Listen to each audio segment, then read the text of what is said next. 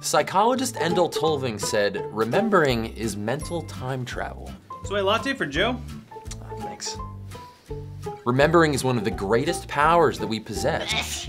The ability to learn from our past, to return to where we've been, so we can decide where we're going. Oh, man. But can we return to where we've never been? Soy latte for Joe. Yeah. Thanks.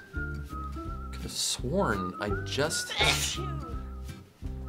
Is it me or does this seem familiar? I feel like I've seen this before. Oh, man. Or as the French would say, déjà vu. As many as 90% of us will experience déjà vu during our lives, mainly in our teens and 20s, and almost never before age 8 or 9. Déjà vu isn't a physical phenomenon we can pinpoint in a brain scan, it's a feeling, and not one that we totally understand. But we've got a few theories. Our memories aren't exact copies that we just write once and then store like files on a computer or pictures in a box under our bed. Remembering is really more like reliving. Our brains are constantly scanning our senses to determine if what we're experiencing is familiar.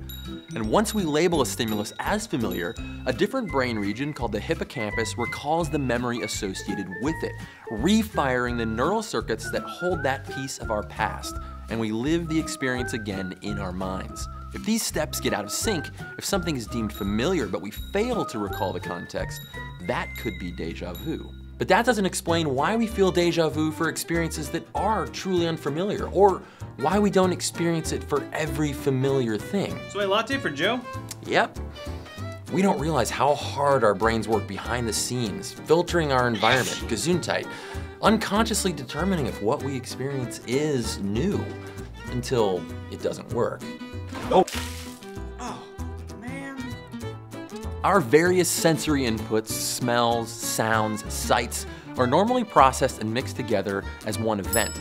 Another déjà vu theory says if one of those stimuli is recorded out of sync, the late arriving information could be flagged as a different event, which makes it feel as if it's happened before.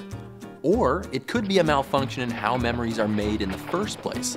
Normally, new experiences stop off in our short-term memory before being written into long-term storage. Skip the first, and it could feel like we're recalling new events as old ones.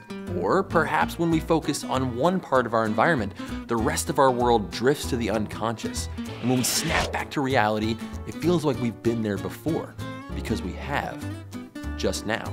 These feelings of misplaced familiarity are familiar to us, but the what, the where, and the why of déjà vu remain unknown. Soy latte for Joe. Got it, thanks.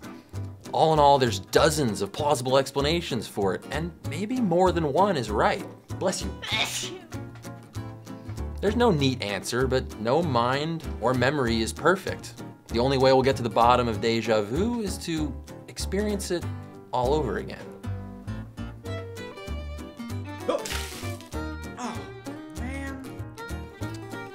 Yeah, I could've. Stay curious.